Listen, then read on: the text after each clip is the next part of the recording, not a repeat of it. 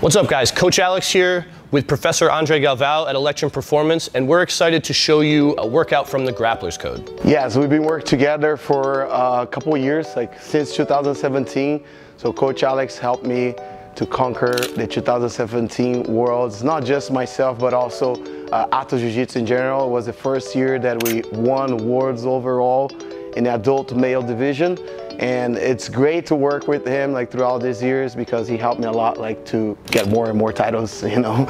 Not only myself, but also the champions from Atos headquarters. It's amazing. So we're excited to bring this to you, and let's get to it.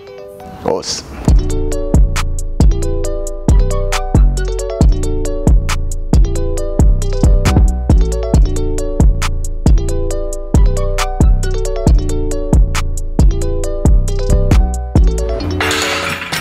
This is a pretty good height. So we're gonna be in the rack, and the first thing we're gonna do is that barbell B-stand squat. Right? It's an exercise that's really, really good for developing like a combat base or something that's specific to changing levels in wrestling. So let's hop up to the bar. All right, coach. Generally, if the bar is about like the top of your armpit, it's a pretty good height for anything like a back squat, and we're gonna load this up just like a back squat. What we're gonna try to do here is keep as much weight as we can on that lead foot. We're gonna turn that back toe out a little bit, so that it's pointed out, yep. We're gonna keep a ton of weight on that lead leg as we get nice and deep into a squat. Excellent. And for today, we're gonna do 3 sets of 6. There we go. Because it was just a warm-up, go ahead and get right into that set.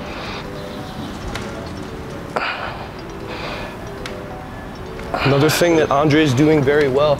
At the bottom, he's having his knee track to the outside of the foot, which is ideal. We don't want to let it collapse inward as we go. We really want to keep that knee out.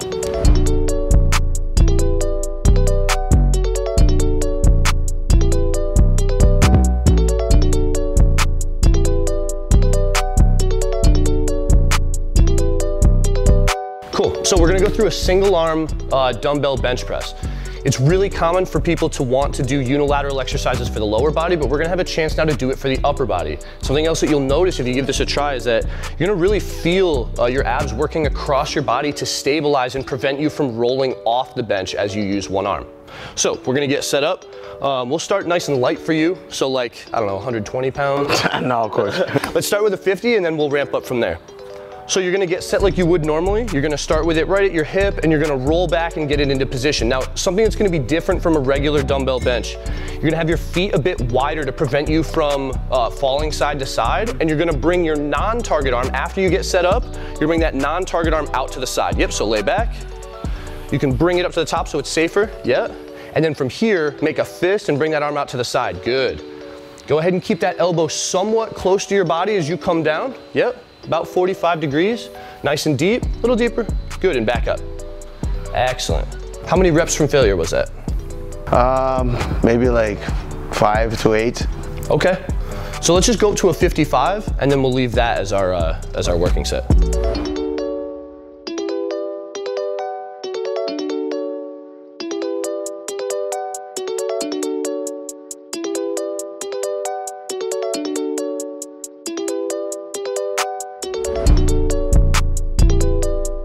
When I'm here, coach, do I need to keep my head off the bench or can I put it on? That's a really good question. It depends on the person, right? What I want to see is I want to see that your shoulder blades are staying retracted despite the fact that we're pushing. A cue I use with a lot of our athletes is like, if you're long like me, you know when you get the gi check? Yeah. And you have to straighten your elbows, right? But you don't want to push here and fail the gi check. You want to keep it back. Now for most people, they're going to keep that shoulder position better if their head stays back, right? Because if we stay a little bit extended through the spine, it's easier to keep the shoulder blades back. So if you keep your head out, like... Well, there's a difference though. As people start to get more muscular, right? When they start to have like slabs of meat here that physically push them off the bench, you'll start to see the head lift despite a good shoulder position. So for you, your head's coming up a little bit, but you're not losing that shoulder position. And you see the same thing in like the heavier power lifters, right? When the guys are really, really big, you'll see their head come up, but they won't come forward with the shoulders. They're keeping their shoulders back. It's just the muscle lifting them off the bench. You're too big for the exercise. Not much. I did both ways, right? When I was doing it. And I felt like when my head was off the bench, I felt like my neck, you know, like more. Oh, like not in a good way? No, no, in a good way. Like, okay. Like working my neck. Yeah, just. And in jiu-jitsu, don't fight with the head on the floor all For sure. So your head is always off the mat. For sure. So there's a level of specificity too. Yeah. We just don't want to go so far up that it affects our shoulders. And your shoulders were in a good position the whole time. Okay. There's left. What do you say, coach? Level of specific what? There's a degree of specificity. I like that. Right? Coach Alex. A specific what? Specificity. Specificity. Okay. Yes. I need to use the specificity on my classes. I need to speak more like scientifically. It's just the glasses, you know. Yeah. I just need to use more the specificity. What? Specificity. Yeah, specificity. That's right. It's a good word. All right. Specificity. Are we ready? Bunda. Bunda. Okay. Yep. Brazilian butt. Okay, so the barbell hip thrust is oftentimes overlooked by male individuals just for whatever reason. They don't generally get too amped up to like train their glutes, but Bunda, especially because the hip is often like the breaking point in a lot of submissions. There's a huge degree of specificity with the hip thrust and how it relates to different submissions. And even other ones that you might not expect, right? Something like a rear naked choke. That's not purely, you know, you're not purely choking with the arms. If you have hooks in, you're driving your hips into the guy, you know, you're trying to flatten him out as best you can while your arms do that work. So I think that there's a ton of finishing power that's really left on the table if this isn't a motion that we're training at least sometimes as a jiu-jitsu athlete. Cool, today we're doing 3 sets of 6 here. When I go up, I don't go with my head. Correct. Cool, so super light, right? How many more reps do you think you could have done there? I could do like maybe between 12, 15 more reps. On top, okay, cool. Now, even though it's not listed as a pause on this day, we're gonna add little pauses. It's never a mistake on a hip thrust to pause at the top. We're gonna get a little bit more activation from the glutes, and if we look at the specificity and transfer to jiu-jitsu, oftentimes when we look at something like an arm bar, a knee bar, anything where we're using the hips to try to finish a position, sure, it's nice if you get a quick tap, but sometimes you have to hold that position for an extended period, find the right angle for it. Yeah. So doing the same thing here is gonna allow us to train that muscle in that very similar capacity.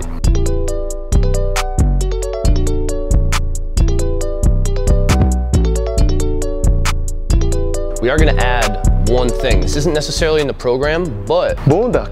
Oftentimes this can be really beneficial for jiu-jitsu athletes as well. So you can stay right there.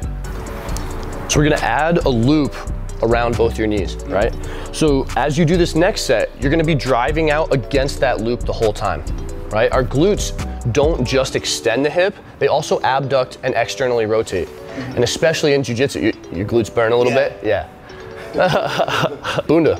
But especially in jiu-jitsu, right? If you're able to pin my knees together, man, you're gonna pass my guard every time, right? So the ability to keep the knees apart is really, really important to be able to retain guard.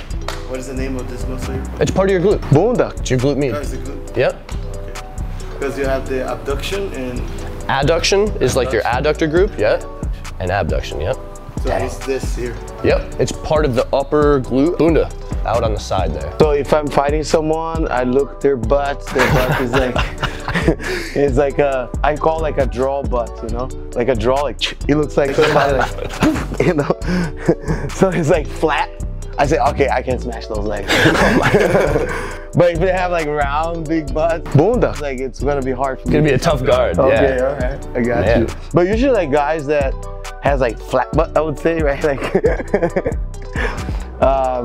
they have good flexibility. You know, if you're at a bar and a guy's getting all, you know, all loud, first you see if he has cauliflower ear, and then you see his butt. Yeah, his butt. Bunda.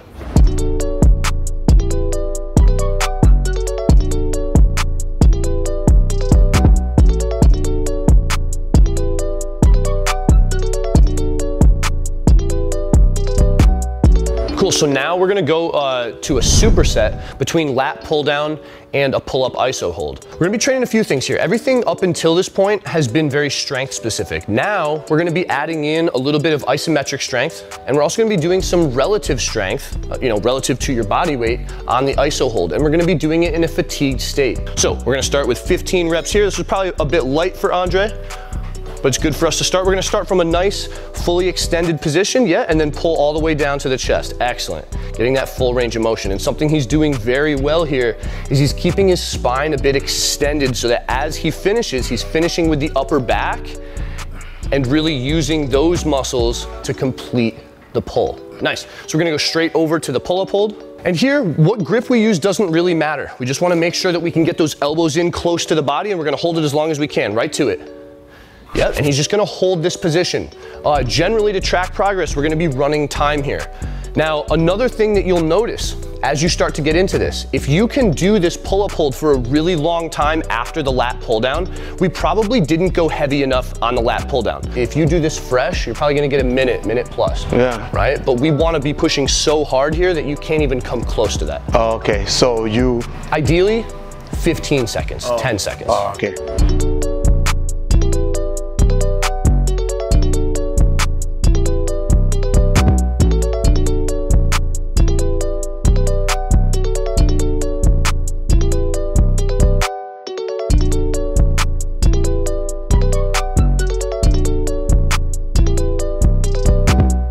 So just like everything else, when we're doing a sandbag carry, we want it to transfer to the mats as much as possible. So I'm not gonna tell you exactly how to grip it. I want you to choose the way that will translate best to your game.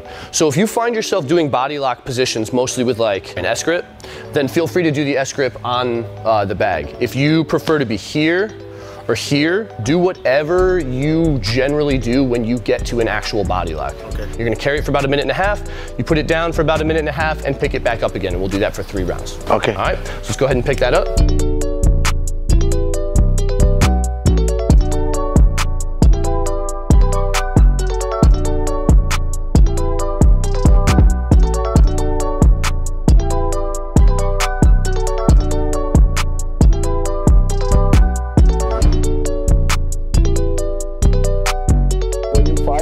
Walk like this. For sure. You know, you go like, you know? Yeah. I feel like it's more specific. Here, yeah. Ooh, back to the specificity, right? Specificity, yeah. Ooh. Exactly.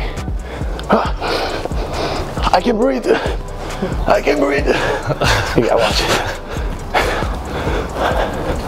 it. 30 more seconds.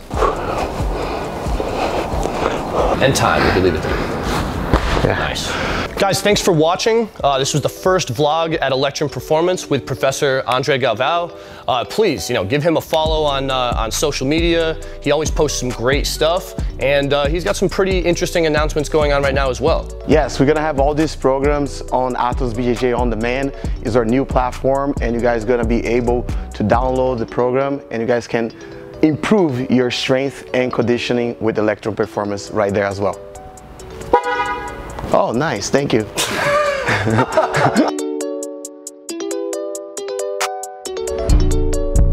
If you like this video, don't forget to like and subscribe. I can't do this anymore. Is this slow motion right now? Yeah. So if you talk, it's gonna be like, I've been doing this for a long time. Okay, I would say like, oh, Galvao, and that's it. So let me Stupid airplane. Yeah, I know, I'm waiting, all right? Come on, dude. What else do I say? What else do I say? See you on the next video. See you in the... Don't forget to like, subscribe, and go f yourself. We got a lot of juicy pumps cooking. Juicy pumps cooking. Juicy pumps cooking.